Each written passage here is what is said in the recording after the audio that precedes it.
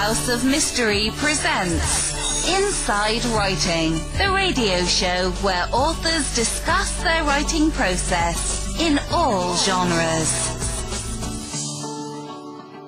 You are back in the House of Mystery, and of course I'm Al Warren at the controls again.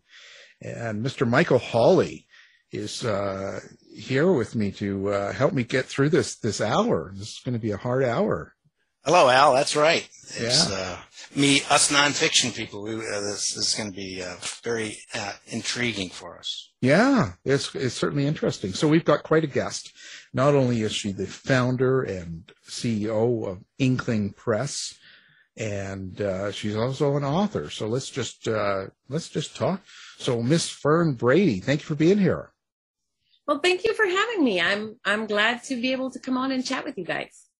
Nice speaking with you. Yeah. Wow, you've got quite the thing going on. I thought I was busy, but so now you've got a publishing company as well as you're a writer. How did you get into that whole world? Like, what led you into this trap? Well, I'd always wanted to write. Ever since I was a kiddo, I wanted to be a writer. I made up fantastical stories all the time. But, my parents were like, you really need to get a sensible job, one that actually pays the bills so that you can leave the house. Get out. So, pretty much, right? So I became a teacher. I did a little bit of being a foreign correspondent, and then I became a teacher. But then I hooked up with the Houston Writers Guild, and I started attending a lot of their critique groups and just refreshing myself in my love of writing. And I attended a conference with a lady that was self-publishing. She was one of the beginning, one of the first people I knew that was actually independently publishing herself. And she wrote this book called Who Does Indie Publish? What Kind of Loser Does Indie Publish, and How Can I Be One Too? And it was really like a how-to manual of how to publish yourself.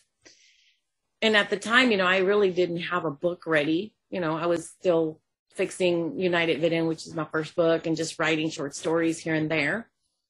And I thought, but I could be a publisher because I could run a business and publish other people, And so that's kind of where Inkling's publishing began. And the idea was to create a publishing company where we would have a lot of anthologies, publish a lot of different authors in them, and then be able to host like writers retreats and other things and make it cost effective for writers.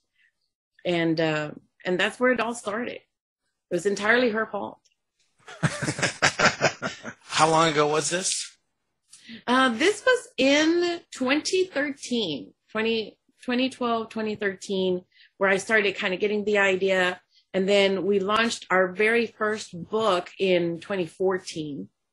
Which was an anthology. The Eclectic Writing Series anthologies is how we started, just being able to publish multiple authors and promote multiple authors. And then we started hosting our annual writers retreat, which, we will hopefully bring back next year. It kind of got paused for COVID. But that's, 2013, 2014 is when we began our journey as a publisher. What gave you, and I say this always, courage? Like, what gave you the courage to actually think you could do this? And I say that not disrespectfully. What I'm saying is, there's so much going on out there. There's so many big publishers and big writers and all this thing. And you, yourself, was there some sort of an event or something you believed in so strongly that you just did it? No, I think what gave me the courage to do it kind of came from seeing the way the industry was morphing. We began to see with the advent of Amazon and CreateSpace that was able to give authors the opportunity to make their own books and put them out themselves without an agent, without a publisher. we began to see the market get very flooded with authors who are putting their books out very eagerly without necessarily looking at what the industry standards should be and without doing, their due diligence on getting it done well. And I saw a lot of authors that really didn't really want to do that. They didn't want to be their own business, but getting through the gatekeepers to like the big publishing houses has always been very difficult. And so the small press, gives authors an opportunity to not have to worry about being your own business, but be able to still not have to struggle so much to find a publisher. We still, Inklings Publishing has strict things for what we look for when we get a new book, but it's a lot more accessible because you can send us your book. You don't need an agent. You don't need a gatekeeper. And so I really saw the way that the industry was morphing. And I really believe that what we are seeing now is a lot of smaller presses that are giving opportunities to new voices that the bigger presses are not going to take a chance on because they want something that is quickly marketable. It's going to have a very fast, return on investment.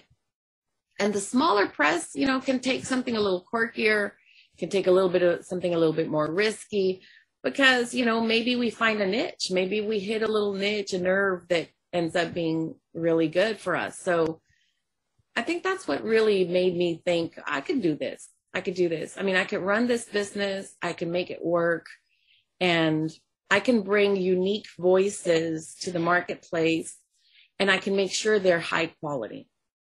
I can make sure that it still meets the industry standard for a published book. So I can help authors that way. And at the same time, you're writing yourself. Yes. And I mean, because I did publish my own short stories, of course, in different anthologies.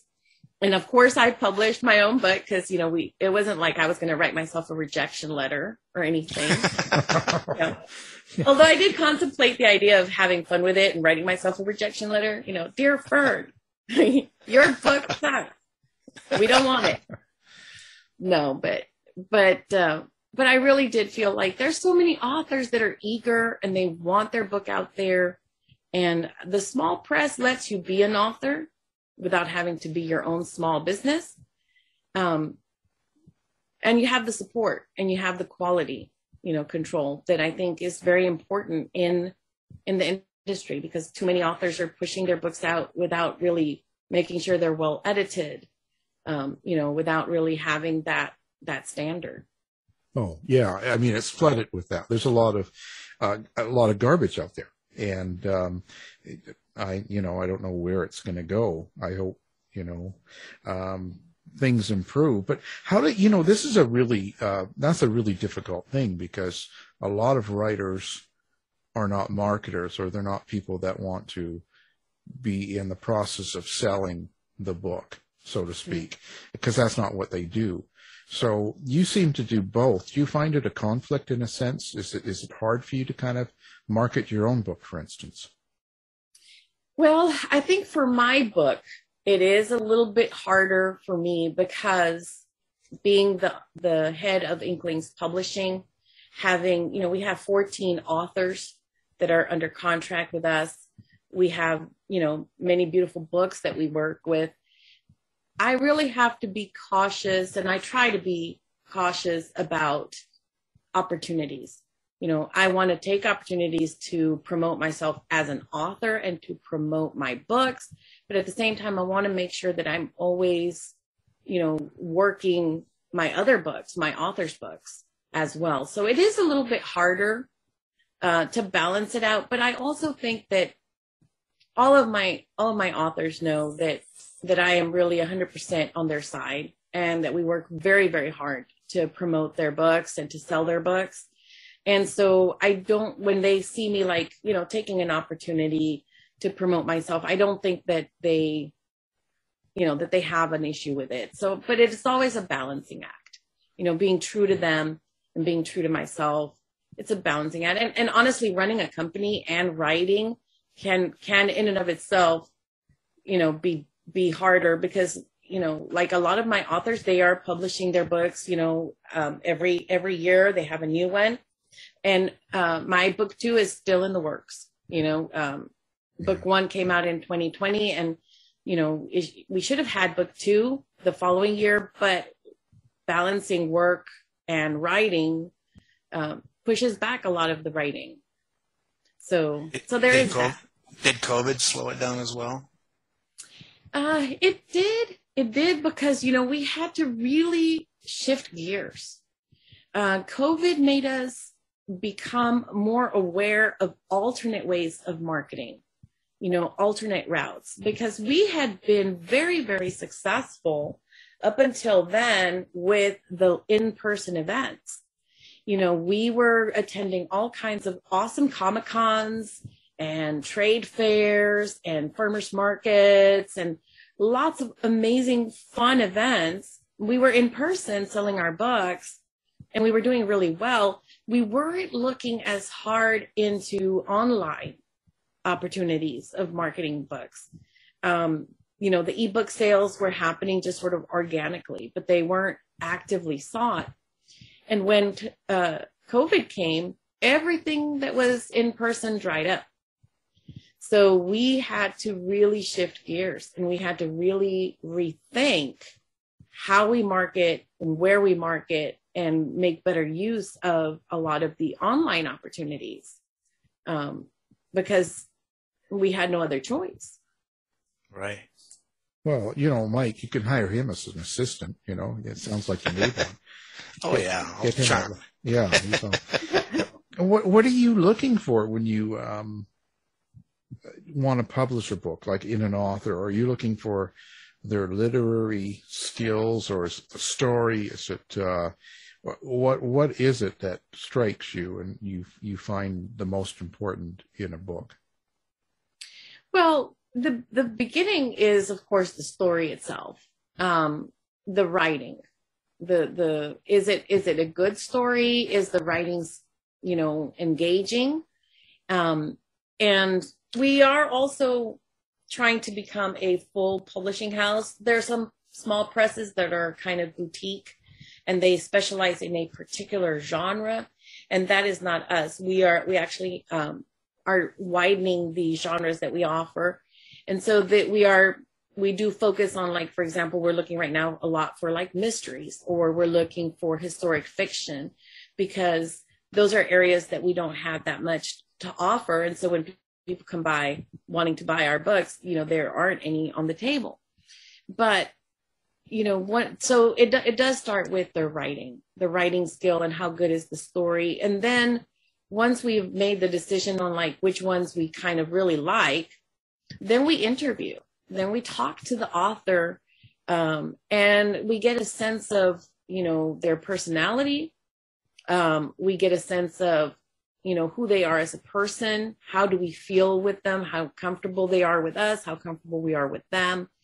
And we also get a sense of, how open are they to, working on their book, making it stronger. Also, how open are they to marketing? Because we do a lot of stuff. We do our part to market the books, but we need the authors to have a strong brand, to have a strong online presence, to be active, and be willing to be active in promoting themselves. And so it is a process. It is a lengthy process by the time that we pick somebody. And most important is, how do we feel with this person, working with them? Because we're small. So we have a very small team of people. We're going to be working very closely together. And so we want to make sure that you are a good fit, that the author is a good fit for us. How many editors do you have now in your company? So we have 2 developmental editors that work with the content of the stories. And then we have 1 copy editor that does the tightening of the mechanics and the formal things, making sure the grammar and typos are taken care of. We have 2 proofreaders that go through the manuscript after she finishes. So those are our kind of editorial department. How are you with political correctness? And I say that in a way as more as the publishing side, because I know I've shopped a book recently, and a publisher wanted it, but they wanted certain words changed because they were more worried about how it's received with, political correctness. Is that an issue for you? No, because so I really believe that we have the First Amendment and its freedom of expression. So the author's voice and the author's worldview that they're putting in their book, that's theirs. We do not try to influence the content in that way. What you want to say and what you want to express is if we've taken your book, we're gonna run with it. We're gonna make it as strong as we can. Our developmental editors really work more with making sure that the content flows well, that there's no inconsistencies in character arcs, or that there's no plot holes. But as far as what are you trying to express with your book, that's your voice. That is your brand. And so I don't really believe in silencing voices. I think that people are capable of reading different things and making their decisions on how they feel about it.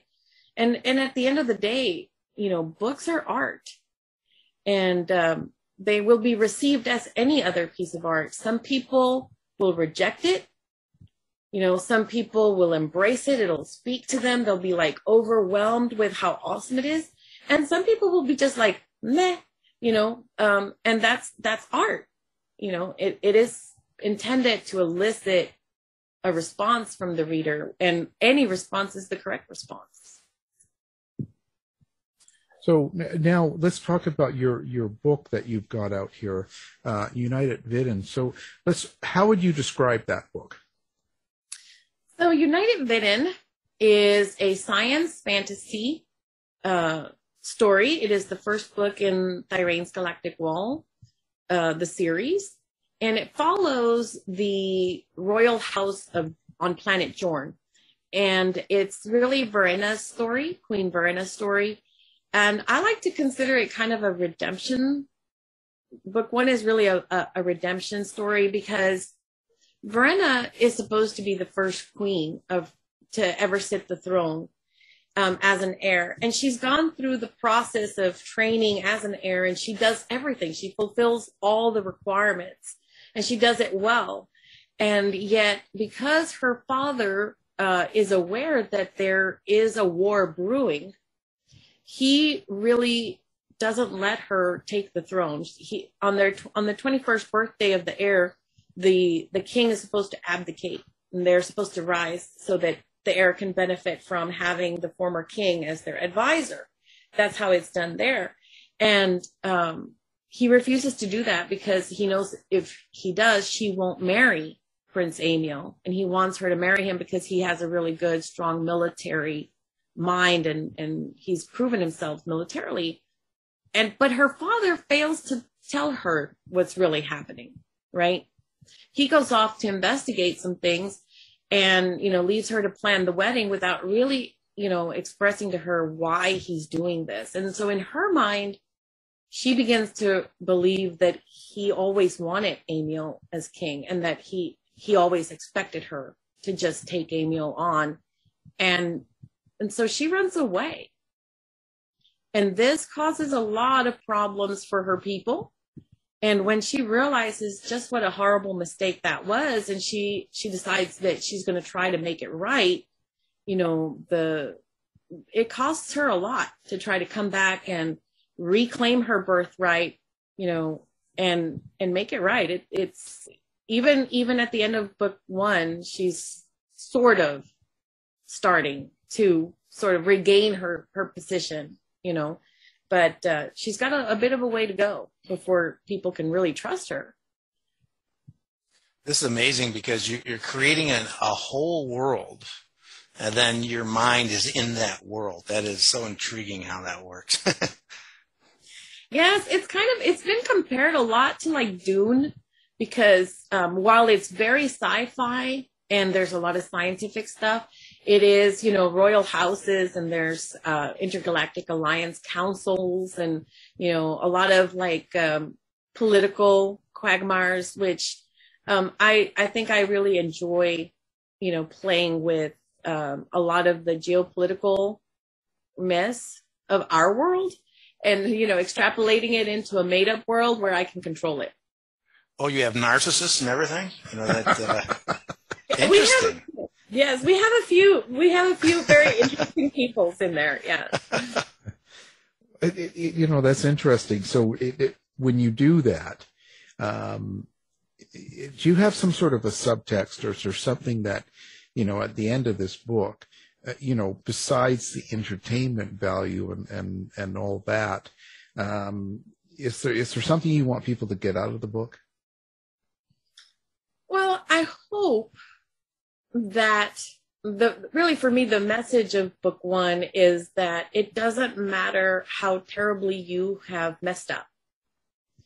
You can come back from a mistake.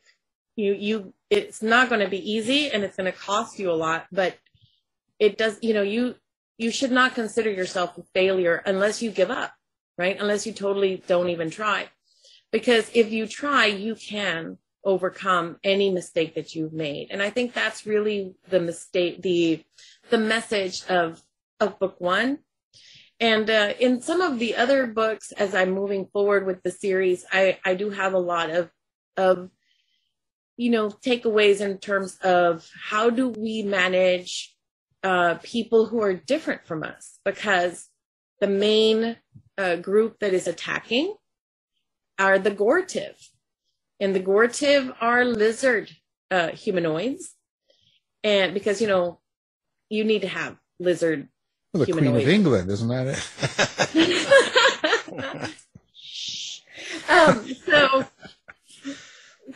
So a lot of the book two, it deals with like, how do we manage differences? How do we manage diversity?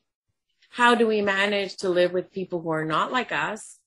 And so there are some messages in the book in regards to that, and in regards to just kind of opening our minds to how can we live in a diverse world, because we are in a diverse world.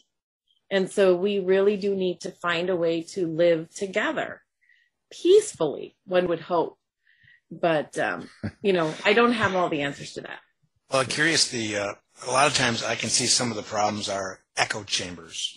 If someone gets their news or their source from just pretty much one area, that's it. They have no idea what's else going on. Do you ever kind of connect that with any of these worlds, or your world? Yes, actually, the book that's coming out is going to be in pre-order in July. It's going to come out in November. It's actually book one in a side series. One of the characters that is a minor character in the main novels is Nicomir, and he is the head of Planet Gelderont. And, he's going to be really important in the mainline story as the things develop. But I really wanted to show his story. And in book one of that one, which is more of a science fantasy romance, because it's really about him falling in love, I do play a lot with that. In that, because Nicomir is the president of Saruzvia, and the lady he falls in love with is an artist, an inventor of Usmerum, another nation on their planet. And her nation views his nation as evil. And so she has a preconceived idea when she meets him of who he is and what he's done. And, as she gets to know him, turns out that, maybe the media in her country has portrayed him for a particular reason in a certain way. That's never happened. It's never. No, it's totally fantasy. So that's the fantasy part. That's right. Fantasy part. Yes. So I did want to play with that, because I do see that a lot in our world. Oh, yeah. How do you experience your character? So like, and I say this in a point of, you take Verena, for instance. Do you actually see them or hear them, or and I ask that because there's so many fiction writers that experience that and talk about it, describe it that way.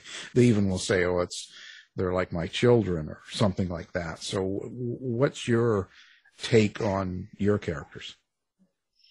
Yes, they are very real people in my mind. And sometimes I'm kind of a discovery writer. There's writers who like to plot out every little detail before they start writing. I tend to be more of a discoverer in that I just start writing the story and it sort of starts flowing, and I let them take me where they want to go. We at Wondery, creators of Dr. Death, Scamfluencers, and Over My Dead Body, go deeper into complex true crime stories to give you an inside look at the facts. And now we're launching the ultimate true crime fan destination, Exhibit C. It's truly criminal. Wondery's Exhibit C gives you the detective's lens of all of the evidence, taking you step by step through the twists and turns of each true crime case. Join the Exhibit C online community to access exclusive show merchandise, member-only content, and to hear directly from top criminal and social justice experts, witnesses, and investigators as they take us beyond the evidence and into the case file. Join now by following Wondery Exhibit C on Facebook, or find us on the web at WonderyExhibitC.com and listen to true crime podcasts on Wondery and Amazon Music. Exhibit C. It's truly criminal.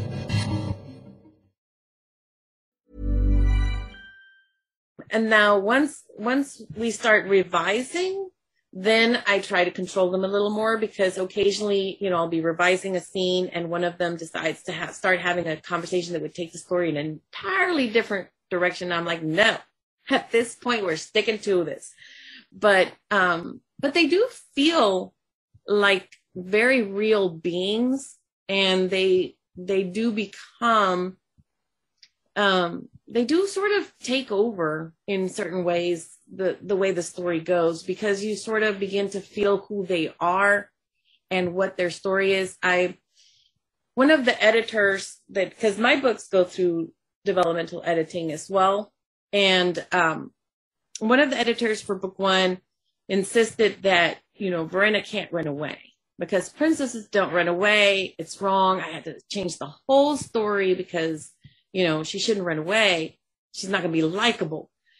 And I entertained the possibility of changing the story, but then I thought, but that's what she did. That's how it went down. I can't change the way she actually did things. And it felt like she was real, like this is who she is. This is what she did. So I just made it clearer why she did it.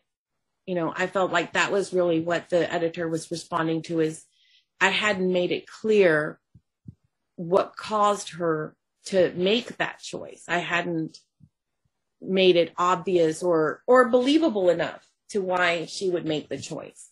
So I just went in and really dug in, clarifying this is why she did it. But I couldn't change the action because it just didn't feel right for her. I mean, she feels like a very real person to me. These characters, they don't take over while you're driving or something, do they? Well. Okay, now we're getting to some good stuff here. What, like you have bodies in the basement, or do you, like what's? No. But you never know when a story is going to start flowing in your head, or I like to call it percolating. The story, the ideas, they start percolating. A scene will start forming, and so you could be driving in traffic, and your mind starts thinking about the scene and what this character and that character is going to say, but then you have to pull over and write it. I have had to do that occasionally. where, you know, it's just really strong, like, oh man, this is really good. And if I keep going and I get to where I'm going and then I don't write it down, I'm going to lose it. So I will occasionally, I mean, it's very rare. It doesn't happen often, but, you know, I will occasionally pull over and just write the scene real quick, just write down the words that are coming because they were just really good. And you don't want to lose them, because that is the problem with us, you know, as writers. Sometimes you have that moment, you know exactly what needs to be said. If you don't write it down, then, you know, when you go back to try to remember what it was, it doesn't come out as brilliantly as it apparently would have in that moment. Especially after the fourth or fifth beer, the one I have, then I really forget. You know, Hemingway said, write drunk, edit sober, something like that. Isn't that his famous line? Oh, God, that's right. Perfect. I would not recommend writing drunk. I think, you know, I think it's best to write sober too. Well, you know, Michael's never been sober, so. It wasn't me that cracked open the drink. It was you, Al. I just heard that. Yeah, blame it on me. I'm the supplier. Well, you know, it's interesting, but how do you develop this story, this world, and all this? And so the idea comes to you, and you just sort of work around it. Like, is there a process that you go through? Well, so this world was created when I was a teacher. You know, as a teacher, I was an English language arts teacher, and everybody on the campus taught social studies. And, you know, I was sixth grade teacher, so I taught social studies, and that was world cultures. And so what I began to do is to kind of interweave the different subject matters. And so we talked about geographic features and how they influence the development of world cultures. And so I would have them create a little map of a made-up planet, and we would put different features on it, and we would create different nations and boundaries. We'd look at, oh, well, you put a river here, so this is a good natural boundary. Is that the boundary of a nation? And so as we went along through the year, we would create stories that went with those maps. We would study mythology, and we would create our own mythology for the world. And my favorite book club to do was the Knights versus Samurai, and look at how two very distinct societies came up with very, very similar ideas of the ideal warrior and what was different about them. And we'd compare and contrast. And so then we would create stories of, you know, legends of knights and things for our world.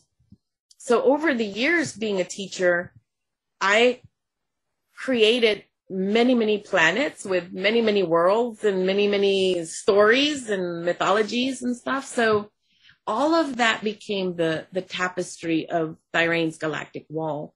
There's like 51 planets in this alliance. And so there's a lot of room to play with, and a lot of source material from time being with my kiddos in the classroom.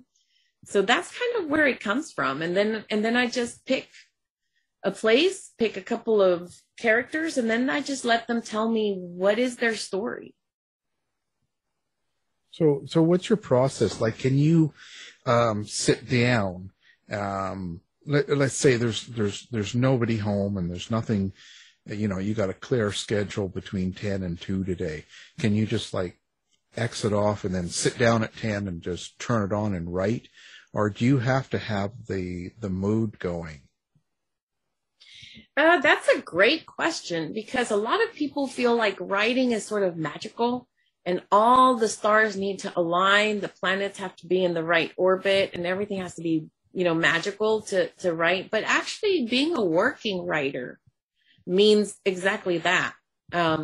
You do sit down, and I do have in my schedule my writing times. And over the years, I've discovered the times of the day that work better for me, in which it's easier for me to get into the creative process. But some days you have the time that you have. And so I sit down and go, okay, this is my writing time. I clear my mind, take a few breaths. And oftentimes I will start by rereading the last thing I wrote, the last scene where the story left off. I'll reread it to kind of get myself into the flow of it. And then I'll just see, okay, where am I going next? I do sometimes look at, okay, this is the section of the story that I have so far. I know that the next section is coming and I have a goal. I will definitely write at least, the next scene, the next full scene, or the next battle in the war, or, a particular conversation that I know is coming. So you do have to set your intentions and then just sit and do it. It is a skill. And like any skill, the more you practice it, the better you become at it. And you cannot, I mean, I guess there are some authors that are very like, oh, I just have to be in a magical mood. But I don't think that's a working writer. A working writer sits down and gets to it. And sometimes what comes out is really great, and sometimes it's not so great. But then that's where revision comes in. Do you ever have a block, or do you ever get into that cycle where, you just can't do it? Yes. There are moments when, emotional things are happening in your life. You have a loss or you have a very stressful moment in your life. And so sometimes you can't write in your project, right? In the book that you're trying to finish, your goal project. But then there's other outlets that it sort of takes to. So like, recently I had a bit of a time, it was very difficult, a lot of emotional things going on. And so instead of writing my science fantasy, I started writing poetry. Just random poems would come to me. I would just sit down. So instead of during my writing times, instead of actually focusing on my book and getting the story out, I just couldn't. It wasn't going to happen. And I was blocked. So I just started writing poetry and letting the emotions and the stress that was kind of on me just go away through the page, because once you disperse that energy onto the page, it's gone. And then you can look at it and assess it and deal with it and move on. So it's therapeutic then. It really is. It really is. Even in your fiction project, it can be a little bit, because like sometimes if you're really, really angry or if you're really, really sad, you can write a scene where your character is very angry or your character is very sad, and you can channel a lot of that emotion into it and just disperse the energy there. But sometimes there's things that are happening in your life that are just very deeply personal or, very, very serious. And so you really need to just kind of go write either a quick essay or a poem or someplace, a diary entry that you could just throw it on the page, read it, assess it, decide what do you need to do about it, because usually they're emotionally charged pieces. So, is there something that you need to do with that emotion besides already just looking at it and acknowledging it? And then you can move on, because like, that's what I discovered, after this period of just writing poetry, then I could come back to my project and I could refresh myself in it and go. It really affects you, like say COVID and war and all the stress and anti-masks and all this stuff going on and fighting and stuff. Does that seep into your writing then? Oh, it does. Yes. A lot of times, and I think it does for all writers. I think that it is reflected in what we write, the situation in our world, the fears, the uncertainties. It all kind of flows into it. Whether the piece of writing is something that is going to end up in a public space where it's going to be published, or if it just ends up with us, right, in a private journal of these are the emotions I felt in this moment. it does come through, and you are affected. And I think creatives in general maybe are even more sensitive to some of the emotional charges that come with a lot of the things that happen in our world, because we're just more naturally attuned to writing about emotions and about the human condition, because all books are really about the human condition. How do you deal with social media? Are you big on reviews and social media and Facebook and TikTok and all that stuff, and let's say negativity as well as positivity? Well, one of the things that I teach my authors and that I do myself, although occasionally I will slip, but is to use social media to build people up, right? You can be activist if that is the focus of your writing. But for me, I write science fantasy, right? So it's a place for you to get a chance to explore the things that are important in our world, but at the same time for you to relax and enjoy. And so for me, the social media that I do is primarily uplifting. I like to do a lot of romantic quotes because I do write some romance in my books. And so I do a lot of romantic quotes. I do a lot of uplifting quotes, and I love to share pictures of dragons and other assorted mythological creatures. And I like to share things from NASA, the cool things that they're discovering and the telescope pictures and what they're seeing in the universe. So for me, my social media is more about what I want to be as an author and how I want to interact with potential readers. I want to offer them content that will mirror what they're going to get in my books, so that when they begin to follow me and they like me, then if they read my book, it'll be something that they can connect to. And of course, I share a lot about my dogs because I love my dogs, and cars because I'm a big car lover. How do people get a hold of you? What are your social media accounts, or that you like people to be on, or do you have a website or anything like that? Yes, I actually have fernbrady.com, which is my website as an author. And then I'm on Facebook as Fern Brady, author. That's my author page, and Fernanda Brady is my full name, so you can find me there as well. And then I do have Twitter, F Brady. I think it's F Brady 07. I'm not on Twitter as much, but I am on Instagram as Fern Brady, and those are the main ones I'm on. I'm not on TikTok. Oh, come on. I'm not on TikTok. I'm just going to leave it there. Yeah, get on there and start dancing and have fun. Come on, Yeah, right. No, I don't know. I don't know that I would do particularly well as a video movie star. Okay. No. Oh, come on. So all that said and done, where do you see yourself going in the next 5 years? Well, hopefully, I will have the first trilogy out, which is the Thyraine's Galactic Wall series, which is the opening introduction to planet Jorn and to the House of Aldivia. And then, I'll be working on the Forging Wars, which is the next set, which is their children.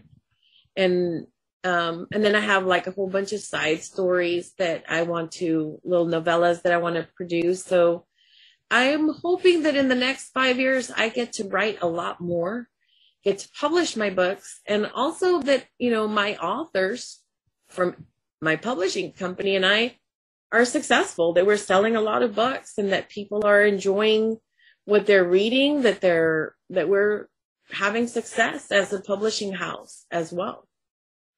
Do you look? Is there certain places you go to for inspiration, and is there certain writers that you like, or is it music or movies and stuff? What do you do when you want to get sort of a fire lit?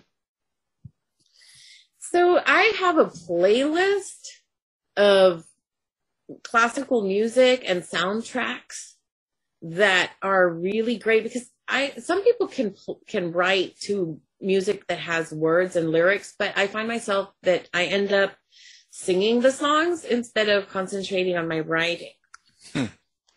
So my playlists are all, instrumental pieces. And depending on the mood of what I need to write, I may pull out different ones. Game of Thrones soundtrack was awesome. Lord of the Rings soundtracks are awesome. How about I Dune? love Mozart. Dune, I haven't gotten the soundtrack, but it did sound good. It did sound good, I have to say. Dune's a whole, yeah. Yes.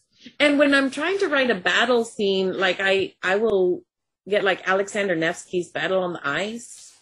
That's a really great one, So there's some classical pieces that are really intense for certain moods.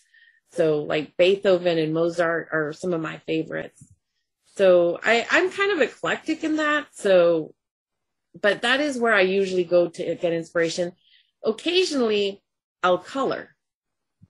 I'll just start, drawing something that is from my world and color it and let that inspire me sometimes. Wow. You're like Michael there. He drinking beer out of a can and coloring. Crayons, though. It's my old days. I'm a fan of colored pencil because, you can sort of erase it a little bit.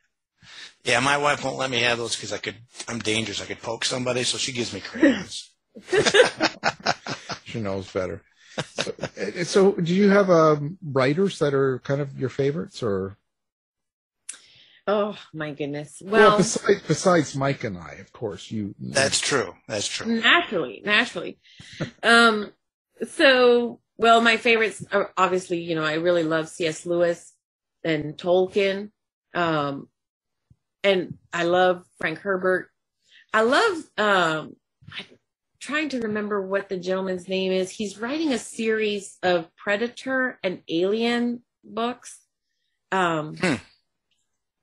Oh gosh, the name is escaping me, but they're really good. The first book is Incursion, Predator Incursion, and it's like the Predator series, Right. But in books, it's very, very well done. And then I also love Dean Koontz. I'm a big fan of Dean Koontz. His brand of, suspense, mystery, and really fantasy horror is really nice. And I love how he writes dogs. I think he writes dogs really, really well. Yeah. And then the Star Wars books, most of them are really, really good. And it's fun to see how they play with the Star Wars universe in there. Oh yeah. Yeah, Dean Koontz was just on the show not too long ago. What advice would you give to newer writers or writers that haven't published yet? Don't give up. Don't give up, and don't do it by yourself. It does seem to be kind of an isolated profession. The romantic, version of a writer is that you're away in a faraway place in a cabin somewhere and you're writing. But in reality, it's a team effort. When I write, I attend critique groups, and you do have to find the right ones, people that are going to be constructive and not, detrimental to you. But get good feedback on what I wrote. Don't be defensive about it. They're trying to help you, and get a good editor, a good developmental editor that you can trust with your story, that they're going to tell you what it needs without wanting to change you, without wanting to change your voice and your vision for it. It is a team effort. So don't go at it alone. Get connected to the writing community and find good team to work with you. I remember one time someone said that I wrote really well, and I says, no, I got to blame the editor for that, because I mean, one of the comments she made after she read it was, head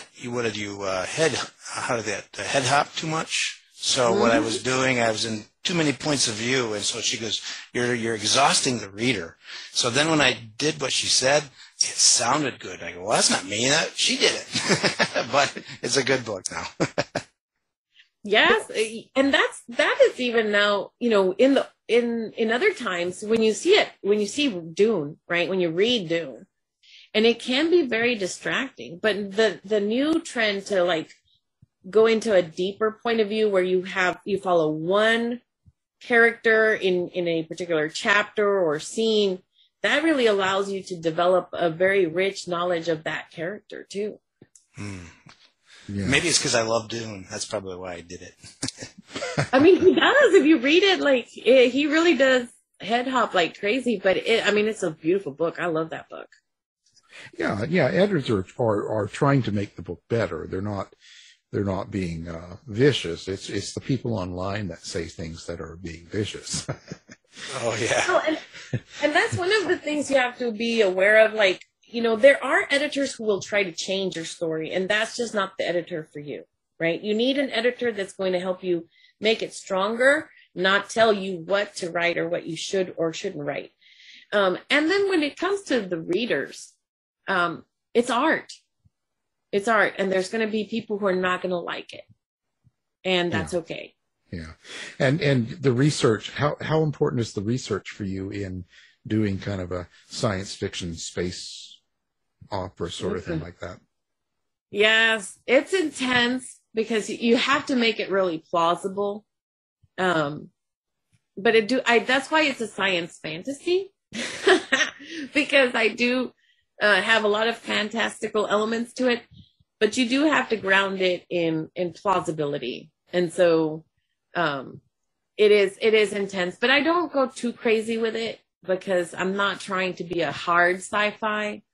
You know, I'm not going to be the favorite author of Trekkies, because they really want it to be very hard sci-fi. And I'm more of a Star Wars person. Like, let's just have space wizards. Well, there you have it. Well, it's been a great conversation, and we're glad you're able to come on the show. We've been talking about your last book, United Vidden, as well as Inkling Press, who is the publishing company you run and started. Our guest, Fern Brady, thank you for being here. Thank you for having me. I really appreciate it. Tired of wasting time trying to decide what to watch on your streaming service? Go to our website and look for the Martino movie reviews. You've been listening to the House of Mystery radio show. To find out more about our guests, hosts, or shows, go to www.houseofmystery.com. Show's over for now. Was it as good for you as it was for me? Yeah. Good night. This has been a production of Something Weird Media. I'll be back. You've been listening to the House of Mystery radio show. To find out more about our guests, hosts, or shows, go to www.houseofmystery.com. Show's over for now. Was it as good for you as it was for me? Yeah. Good night. This has been a production of Something Weird Media. I'll be back.